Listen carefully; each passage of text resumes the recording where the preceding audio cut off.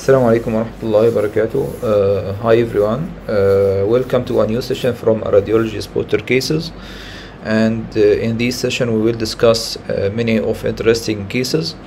And as usual, we start as the exam part, and at the second half of the session, we will discuss these cases in detail. We will start now. This is case number 1.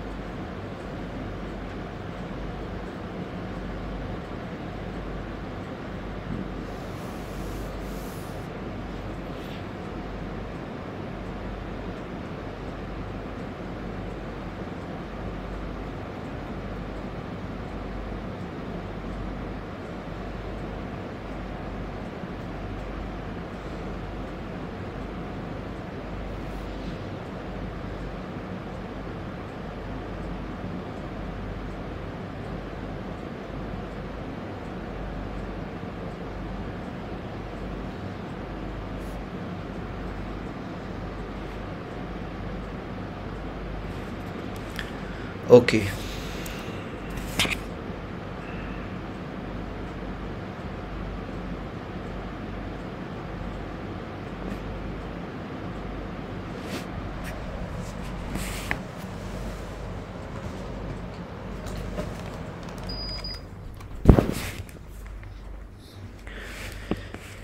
Let's discuss these cases. The first case here, we can see that there is a evident arthropathic changes in this 4 years old patient, female patient. This is an arthropathic changes in the right knee, evident by irregularities and cortical irregularities of the opposing articular surfaces with sizable joint effusion seen here. And there is also an interesting finding, which is an apparent enlargement of the epiphyses here, and these are in this situation, in this young boy or young child, is the diagnostic possibility are one of two options. The first one is the juvenile rheumatoid arthritis, and the second one is the hemophilic arthritis.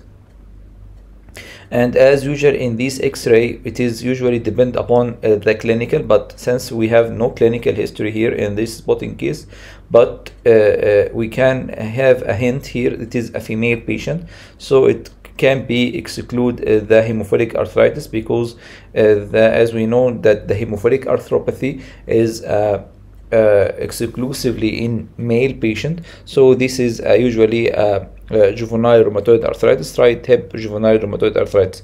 So it is important to read every item in the slide. This is very important before, especially in the exam, because in the exam they usually put some hints in the slides. We concentrate usually upon the images alone, and we don't concentrate or take care about the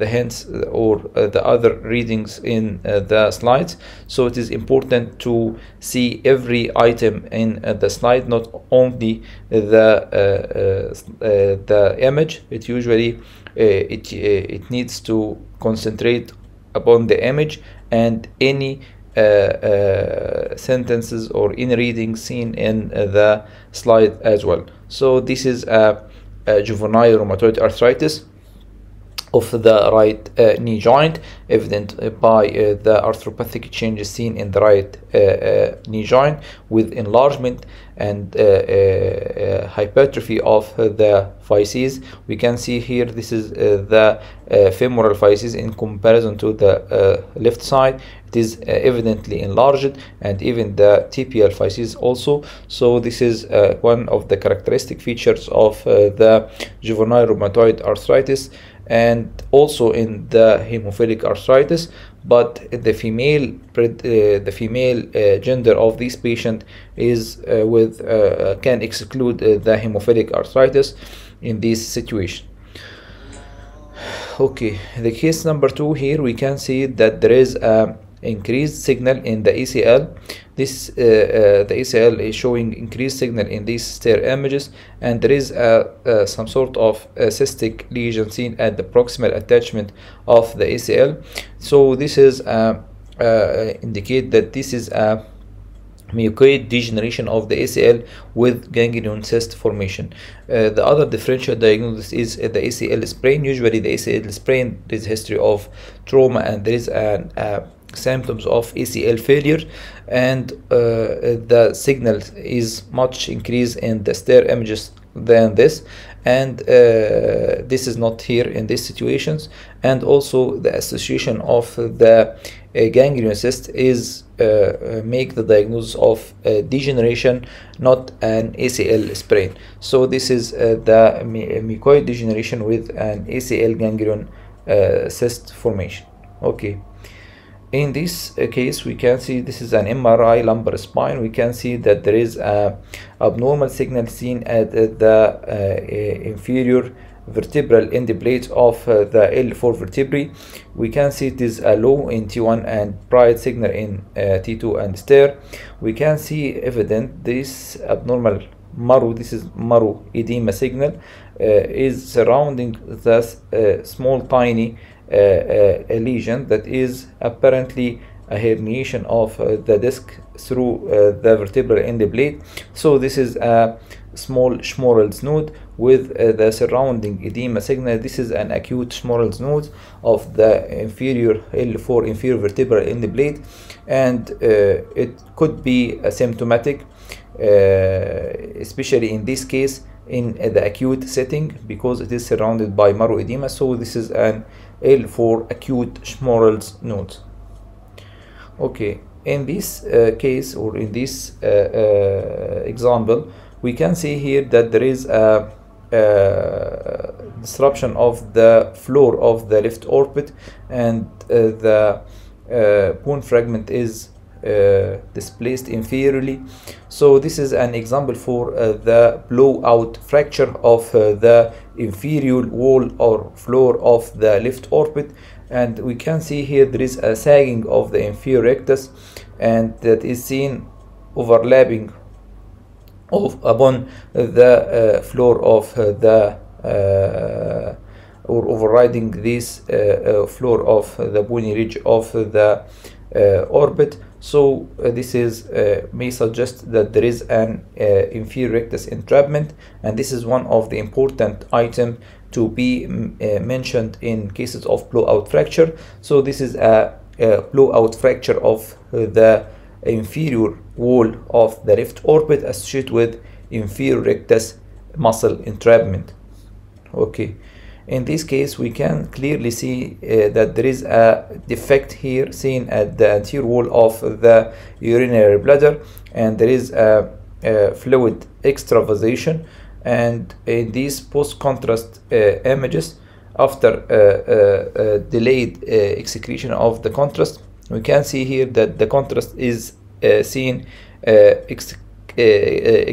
extravasate to the perivesical space. So this is a case of urinary bladder rupture, and the cause is here is this nail, metallic nail, that is traumatically introduced here in this patient, causing this focal defect in the anterior wall of the urinary bladder and contrast extravasation. This is an example for the traumatic extraperitoneal bladder rupture caused by accidental metal nail trauma. Okay, in these MRCP images we can see that there is a tiny cystic lesion seen at the fundus of the gallbladder. These tiny cystic lesions have a characteristic ring distribution, which is diagnostic of the which called fundal adenomyomatosis. This appearance is called fundal adenomyomatosis. When you see a cystic appearance, small cystic lesions that seen ringly oriented, this is called fundal adenomyomatosis. Adenomyomatosis can occur at any portion of the gallbladder, but most common seen at the fundus of the gallbladder. This is tiny cystic appearance, which is indicate or the diagnosis of fundal adenomyomatosis.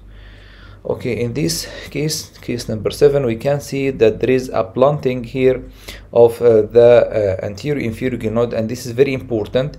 The inferior glenoid should be pointed, and there is a separation of the inferior margin of the glenoid. And if we concentrate, we can see that the cortex here is not present. The cortex should be signal void in MRI images. So it is here, it is ill-defined, it's absent and indistinct. So this indicate or may suggest that there is not only the labrum is avulsed, it is also associated with avulsion of the underlying bony glenoid. We can see here in the sagittal image also the bony glenoid here is defective here, and this is the separated bony fragment, and in complementary CT we can clearly see that there is a separation of the bony ridge of the glenoid. So this is an example for osseous Pankert. Osseous Pankert is an avulsion of the anterior inferior glenoid labrum and underlying bony glenoid. Okay, in this case number 8, we can see there is a transverse fractures that is passing along the base of the odontoid process. We can see here that these transverse fracture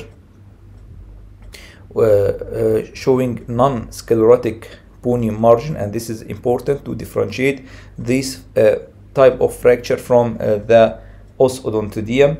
Is the bony edge is non-sclerotic, so this is usually seen in acute setting of acute fractures. And also we can see here matching between two fragments. This is indicate that this fragment is matching its parent bone, and this transverse line is indication of a fracture line, not an accessory ossicle. So this is an example for type 2 fracture of the dens or odontoid process. Okay, in this case we can see here that there is a avulsion of the medial pool of the patella. We can see here this is an avulsion of the medial pool of the patella, and in this complementary CT we can clearly see this is the bony fragment that is avulsed from the medial pool of the patella, and also we can see that there is a lateral subluxation for the patella. So this is usually one of the characteristic sign for the transient patellar dislocation. And we can see here in the opposite side of the lateral femoral condyle, we can see here that there is a marrow edema. And if we see here, it may be small fragments seen here from the medial femoral condyle. So this is a characteristic for the transient patellar dislocation. The patella is laterally subluxated. There is a contusions from that medial patellar pool against the lateral femoral condyle. So it gives the characteristic of contusion occur at this site. In this situation, there is not only contusion, there is an avulsion, bony avulsion of the medial patellar pool, and also in the lateral femoral condyle.